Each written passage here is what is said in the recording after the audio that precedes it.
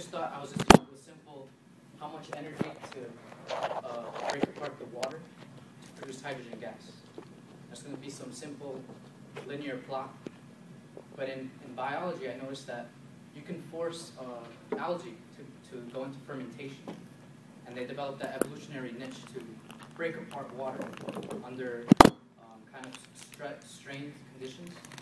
And they naturally break apart water to extract oxygen. I basically came up with an experiment where you turn on and off the lights and you put some nutrient kind of stress in the system, and you can force algae to kind of do that. So I forced this bioreactor to produce hydrogen gas, and it was much more cheaper than using an electrical socket to do electrolysis. So that's kind of, when I entered college, that's where I wanted to go. So I started looking around the departments. I was also an art major when I first came in, so that might explain a little bit. If you think my presentation is kind of weird. So I was a very confused art major at the time, and I went to a lot of engineering departments, and I was saying, this is what I want to do. I kind of want to mix engineering with biology, and then I came across Dr. Weber in the environmental engineering department, and we just started talking, and he started explaining the concept of environmental engineering. Because to be true, I think a lot of people in this room, besides two, don't really know what we do, or three. I don't know if you guys are familiar with what we do. We kind of build large reactors, and we force microorganisms to do our bidding, kind of clean human waste, things like that. So I've just been hooked ever since, and I'm glad I made that choice. So one of my first my jobs as an environmental engineer was there's this company called Casella Waste Management. It's a landfill company, but basically they're kind of different from most landfill companies. They're not just focused on profit. They were actually focused very much on that sustainable design concept. So they actually got a really large grant from this carbonfund.org kind of funding from the government. So basically, they provide money if you think that you can lower carbon on a mass scale. So they said, we want to design a kind of offset carbon through or stop the depletion of ozone. So if some people know that methane actually causes more devastation than carbon dioxide, right? You guys know that? So a landfill company produces a lot of methane. And so if you flare it off, you in essence throw less devastating gas into the atmosphere. But they didn't just want to flare it off before they sent it off into the atmosphere. They kind of wanted to make some economic use to it, or help the locals. So they provided some electricity. So basically, Casella picks up your garbage, is brought to the landfill, and that's pretty much all you know. What they've done is they've taken it a step further, and they've developed a gas collection infrastructure, which is then fed into this kind of the mechanical engineering part. It's fed into these really large engine rooms, where they designed engines that run on methane gas to produce electricity. And yeah, that's a nice picture that they had in the company. So this is a picture of how the engines actually look like. However, they weren't actually completely satisfied with just being able to just make some economic incentive after that. They kind of wanted to bring it a step further. So those three pillars were environmental and what else do you guys? Social, economic, social, and economic, right? So they still weren't fulfilling all of those three, because there's this missing gap. They're still emitting CO2 into the air. So they hired me to try and research different ways to kind of do that. So that was my job for the summer. Okay. So we took a site visit to the plant.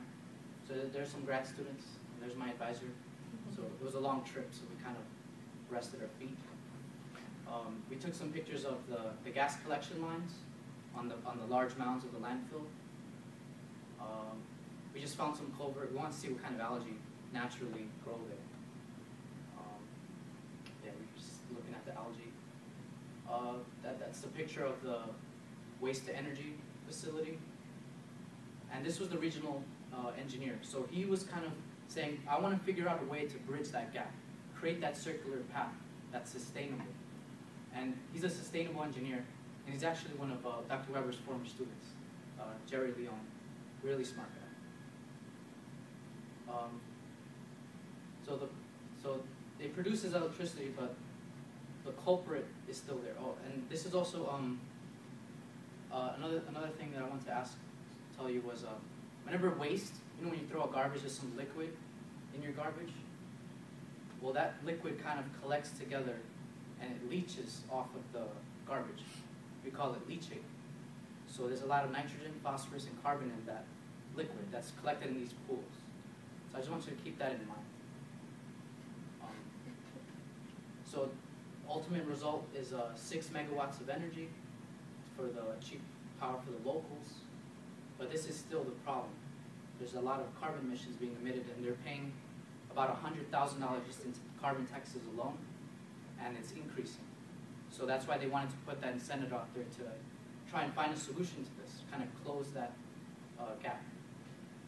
And we also took a visit to a wastewater treatment plant just for fun.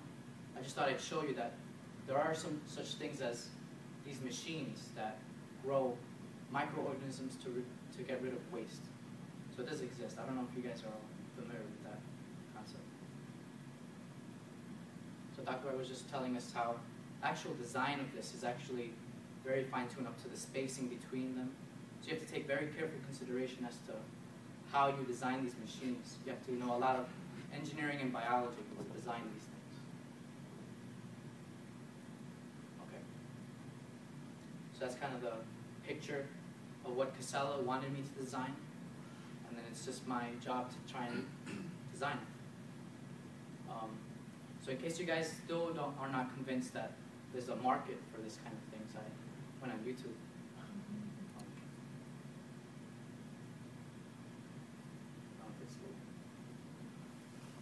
Or we can go to another.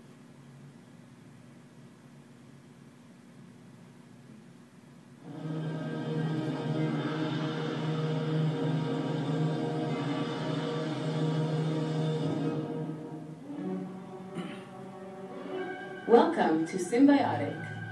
In the next few minutes, you will witness an innovative new technology for cultivating microalgae by using carbon dioxide.